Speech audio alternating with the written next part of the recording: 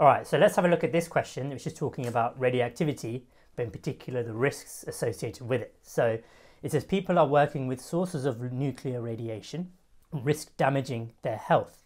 State one precaution these people should take to reduce the risk to their health. So here I'm just going to underline the key thing is how we're going to reduce the risk to their health.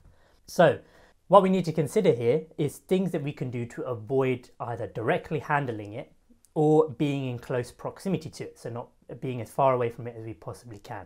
So this is going to involve things like wearing protective clothing, things like safety goggles or wearing gloves if you're handling it, being behind a screen maybe when you're handling it. As well as this, you need to consider how long you're around this type of radiation for. If you're away from it, if you're only near it for a limited amount of time, then you're less likely to have any risk or reduce the amount of risk you're going to have health-wise if you're not around it for a long time. So any of those would be fine. I'm going to use just wear protective clothing. And as I mentioned earlier, the example I'm going to say, I'm just going to put e.g. safety goggles.